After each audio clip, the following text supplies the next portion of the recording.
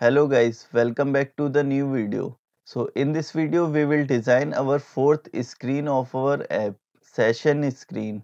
So let's see the screenshot first. So here is our session screen. So we will design this screen in this video.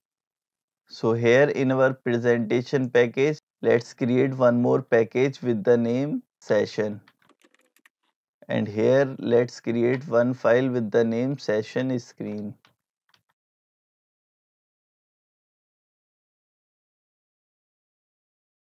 And as always we will use scaffold for this screen also.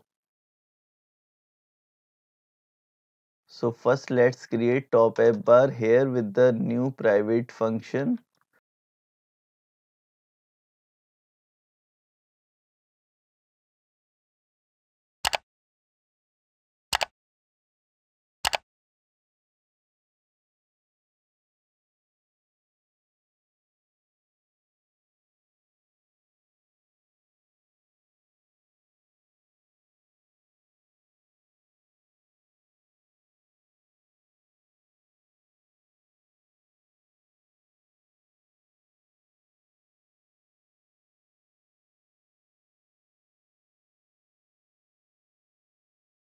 So here this will be our session screen top app bar, and it is asking for that experimental annotation API. So let's obtain this, and here I am using this navigation icon with arrow back and title of this top bar with study session.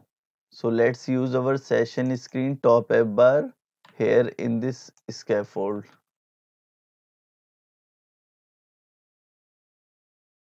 And we will give this on back button click functionality, and the content of this scaffold will be lazy column.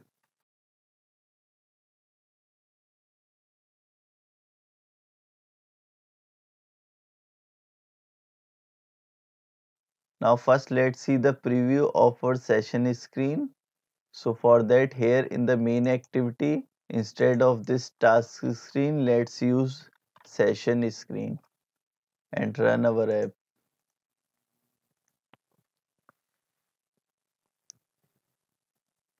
Here is our session screen with top app bars.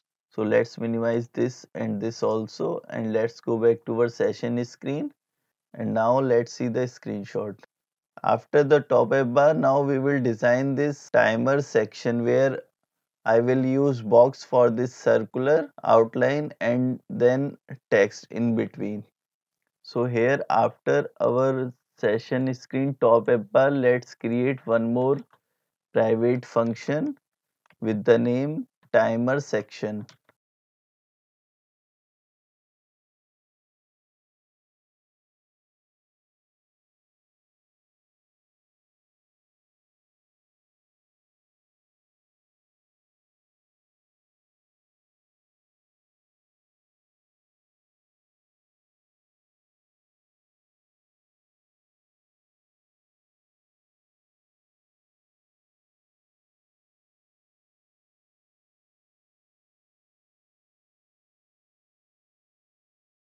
So here in this timer section, first I have taken this box layout to keep both these things in the center. And in that box layout, first I have used this box to make a circular outline. So here I have taken the fixed size of 250 dp, and then I have given the border only, not any background. So this border will be 5 dp width, color will be surface variant, whatever will be there in that color scheme, and it will be of circular shape. And after this I have used this text with title large as typography, and I have override the font size to 45 sp. So now let's use our timer section in our lazy column. So let's use this item block.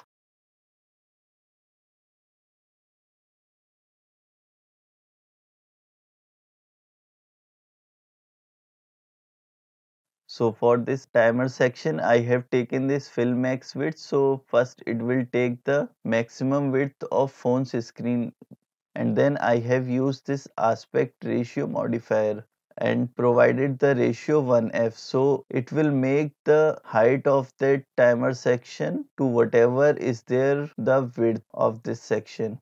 So then the ratio will be 1:1. So now let's run our app and see this change. So here is our timer section. For now I have provided the timer as a hard-coded string, but we will keep this thing dynamic in the future videos. So let's minimize this and also this, and let's see the screenshot. So here after this timer section we need to make this related to subject section. We can see we already have designed this part in our previous task screen. Here we can see. So we will just copy paste this code from task screen to session screen. So let's scroll down, and after this let's create one more private function.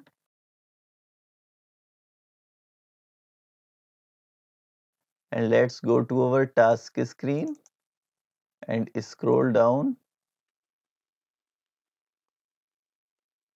So here let's copy this code and go back to our session screen and paste this code here. And for now let's delete this, and we will access these things through the parameter.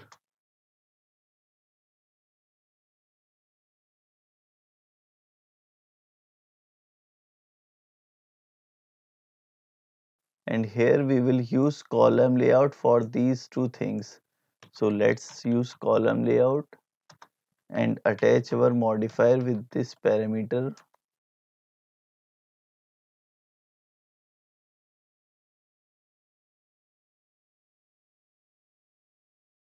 Now let's go back to our lazy column, and after this timer section let's use one more item block.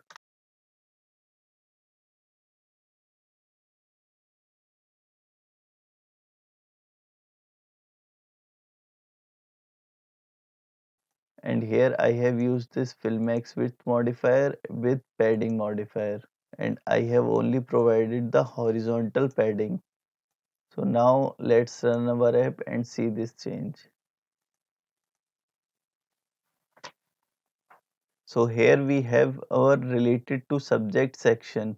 We can see it is looking perfectly good. So now let's see what next we have. Next we will design these three buttons. So here let's minimize this and this also, and let's scroll down, and here let's create one more private function with the name buttons section.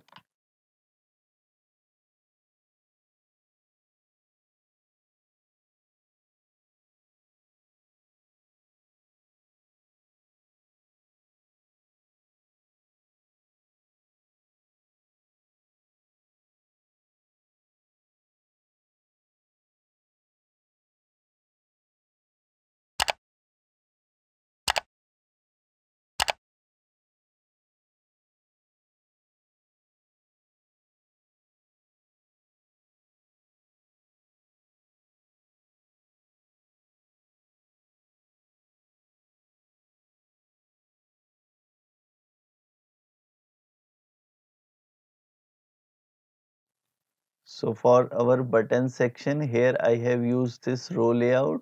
So we can put these three buttons on the horizontal axis, and here I am using this horizontal arrangement to space between. It will place these buttons like this. In this row layout, I am using these three buttons for these three actions, and we will access these on click functionality through the parameters of this function. So now let's use our button sections in our lazy column.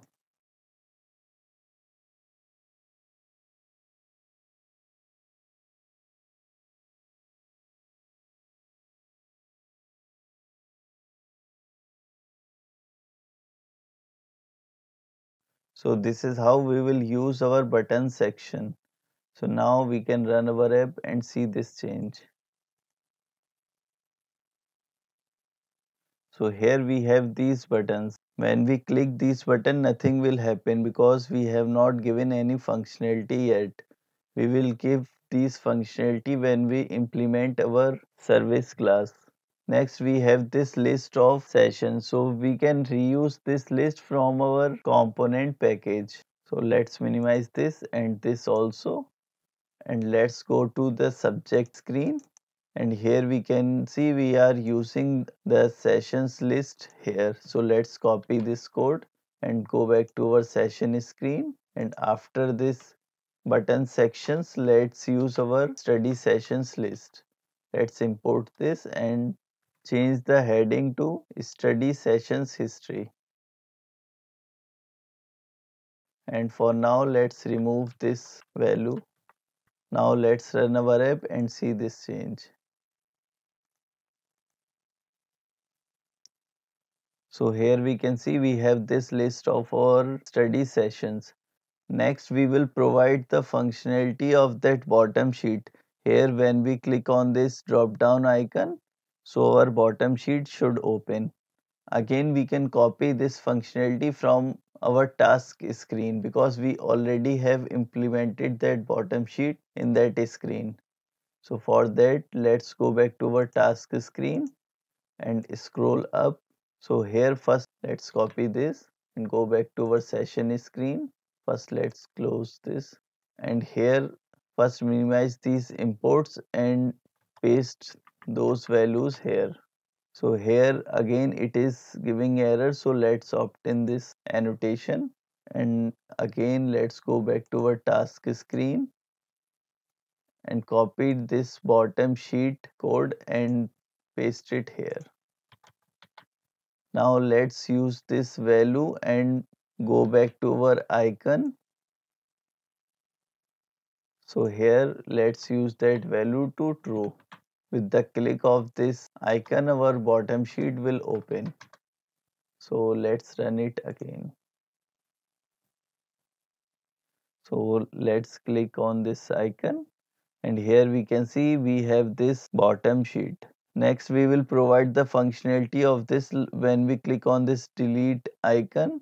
Delete dialog should open. So again let's minimize this and go back to our task screen and this time we will copy the code of delete dialog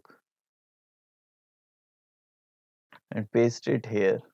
So it is asking for this value, so let's go back to our task screen and copy this value and paste it here. Now scroll down and here let's make our is delete dialog open to true. Let's run it again now.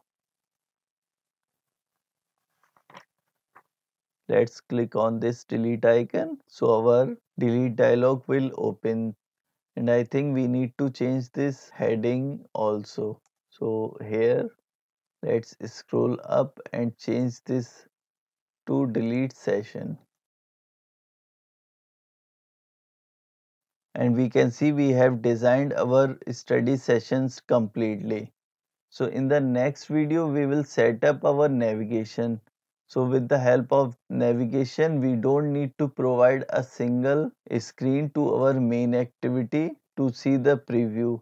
We can just provide our navigation setup and it will dynamically navigate us to different screen from one screen. That's all for this video and do subscribe so you don't miss the next video. Thanks for watching.